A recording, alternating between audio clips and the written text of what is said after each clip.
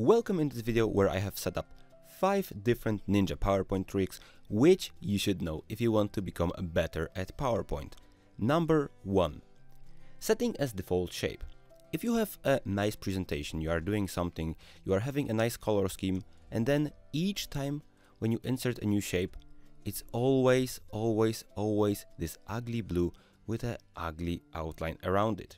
This is easily overcome by right-clicking on any of your existing objects and here clicking Set as Default Shape.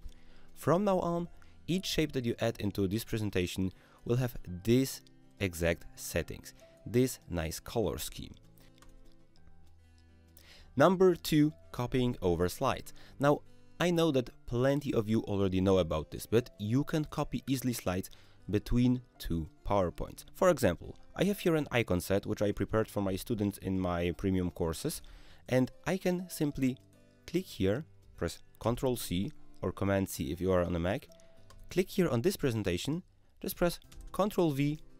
I can even click this and keep the source formatting to have the same background, and I have now this slide within my presentation. I can quickly grab any icon, place it here on this slide.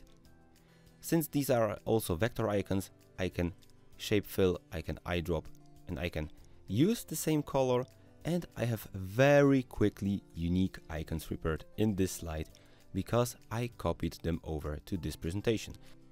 As you already saw, number 3 will be the eyedropping outside of PowerPoint. Since PowerPoint 2013, which means 2016, 19, Office 365 and any newer version, you have the eyedropper in PowerPoint. Shape format, shape fill, eyedropper. I can click down the eyedropper and I can select any color I have. But what not everyone does know, while you have your mouse clicked, you can go outside the window of PowerPoint and you can select any color from your entire monitor. Number 4 for this video will be the size in pixels. Let's say that you have this element and you are designing something and you would like this to be exactly 300 by 300 pixels. You are going to the size options and you're like, how to do this? Well, pretty simple. You can type in 300, press space and press px. It will automatically convert to inches. As you can see, I can press 400 px and I have a perfect 300 by 400 element. A tip for pros: a normal PowerPoint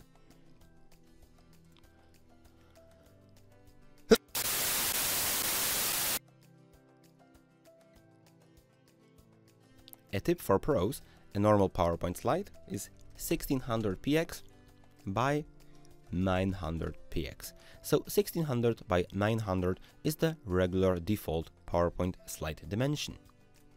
Alright, and number 5 will be advanced resizing, which is one of my absolutely favorite things to do. If you have an object selected and you are resizing it, if you press your left shift key, you will remain on constant proportions and it will always look the same. If you press your left control key additionally to the shift key, it will grow outside of its middle instead of just growing like this. So if you have shift and control, it grows outside.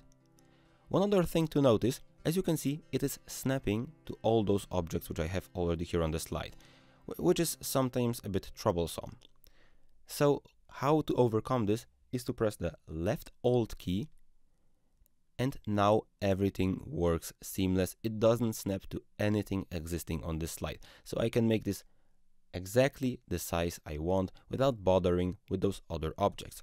This rounds up this video about 5 ninja PowerPoint tricks in a few minutes. Thank you very much for watching. Let's see each other in the next iteration of those tricks. I hope I will bundle them together and we will have a variety and an awesome selection of great PowerPoint tricks to improve your skills right away. Thank you very much and see you next time.